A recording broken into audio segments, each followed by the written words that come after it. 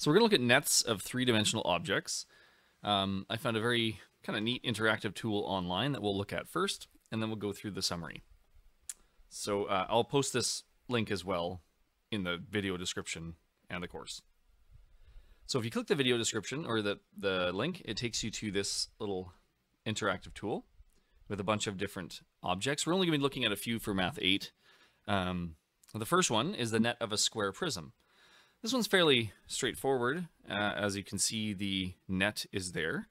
And what you can do is you can change the pattern, you can change the view, but what I really want to look at is what happens when we close this. So as we start to close this, what do all the pieces do as we fold them in? Where does each section go to make the cube? So if we unfold it, you'll see that this section over here, this dark gray, ends up becoming the top of the cube. And this section here stays the bottom. All these sides, the blue, purple, green, and orange, fold in to be the sides of the cube. So you're just going to have to, in this section, you're recognizing what the nets look like, what the net is going to form, what kind of shape it's going to make. And you might actually be asked to draw nets of certain objects. So we're just going to go through and visualize. Hopefully this will help you visualize. So that's the net of a cube. The next one I want to look at is the net of a rectangular prism. So this one we can actually change the size of it. We can change the dimensions of each section of the rectangle. Kind of neat. You can even rotate it to change the view of it. And then you can unfold or fold it. So rectangular prisms are very similar to cubes, only the sides, of course, are different dimensions. So we have these rectangles here. We have a bottom part that looks like a bit of a bigger rectangle. And the top, of course, is going to have to be the same because it has to fold over. So again, as I fold the net up, you'll see that it creates a box, right? Again, very similar to the square, but it's just a nice way to visualize what happens to each piece, right? Again, this part over here folds to the top, so it must be the same dimension as the bottom. Otherwise, it would be a very wonky looking box, so it wouldn't work.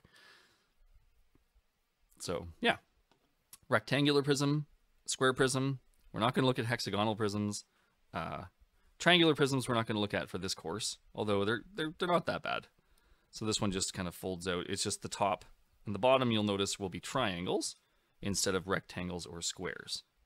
But the rest are all probably rectangles to fold in for the sides, right? To make a triangular prism. A prism is just like a box, and whether you say triangle or rectangle just kind of represents what the base of that box will be. Whether it's a rectangle or a square. A cube is actually a type, you could say a cube is a square prism. Cylinder is the third one I'm going to look at. So as you can see, this is already kind of unfolding as it goes. Some of them autoplay.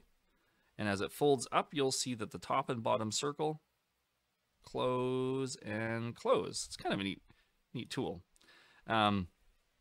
So as it unfolds, though, you'll notice that this cylinder in the middle, what's called, and when we do surface area, we find lateral surface area, what's called lateral around the outside.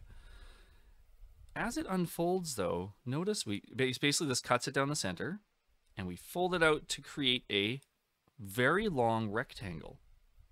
Okay, so that cylindrical part in the center folds in to become a cylinder, and the top and the bottom close it off. But that middle section ends up actually being a rectangle. And this will come into play when we start looking at the surface area of these objects, that you're really just going to be finding the surface area of this rectangle. But because it's a circle, we have to figure out what all of this area or this distance is around the top or around the edge, which ends up being the circumference of that circle. The circumference of this circle inside here, you might have heard that word before, ends up becoming the length of this rectangle. And the height of the rectangle is, of course, the height of the cylinder. So that will come into play when we find surface area of a cylinder.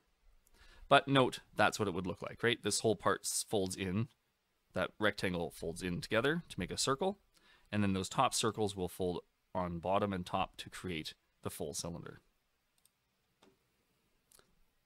Okay, there's two more I want to look at. This one here, a square-based pyramid. You might have seen the pyramids in Egypt or something like that, and they're kind of shaped like this, a little bigger. So this interactive tool, we can again change the size of everything, change the height of the rectangle, or the triangles, I mean. These are triangles. And as you'll note, you probably see already that these edges are all going to fold in as I go, fold up, up to create your pyramid. And of course, square-based pyramid, you can have a rectangular-based pyramid. You can have, well, actually, maybe not. Let's just, for this course, we're just looking at square-based pyramids. So the square-based pyramid works because then all of these sides will fold to meet up at a single point. If you had a rectangular, that actually wouldn't work because the sides wouldn't fold up. You'd have gaps. So it has to be a square-based pyramid. So the Egyptians knew what they were doing when they made pyramids. So that's what the net looks like, and the sides all look like triangles. And each triangle, of course, will have this L represents the height of the triangle, the length of the triangle. So this will come into play when we're finding surface area. And the last one I want to look at in this course is the cone. The cone. So we have a circular cone. Cones have a circle, and they have this kind of rounded portion on the bottom or the top that come to a point. So again, with this interactive tool, we can change the radius, which is going to change the size of the circle. And then we can also change the height of the triangular portion of this cone. So if I do this again, we can press the play to make it go automatic, or I can just kind of flip the top open and then cut that down the center. And this one ends up being quite strange, right? It's like half a circle, sort of. So we cut that down the center and it becomes half a circle that we will then, well, almost half a circle, a bit of a slant. But that's what the net will look like of a cone.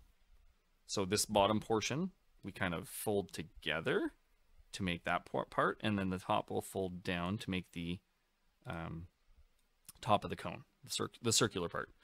And notice that the radius, of course, is the radius of the circle, and the H is the height of the triangular part of the whole cone. So, and then we also have slant height, which will come into play for finding surface area. So just to go back, that was the interactive activity. So a summary of the 3D nets. We have a cube, the net of a cube. I even show how many faces, edges, and vertices it has. Vertices, of course, are the points on the cube, all the different points. We got 1, 2, 3, 4, 5, 6, 7, 8. Edges are how many, of course, flat edges you would see, or just the kind of vertical or horizontal lines. And faces, of course, are the entire face, like how many shapes are there on the entire thing. Kind of think of a cube as a dice, right? Then we have the net of a rectangular prism, the net of a square-based pyramid or pyramid, cylinder, and cone. So hopefully this little chart will help you kind of visualize how these nets work, and that tool that we just looked at will show how all of these shapes fold together.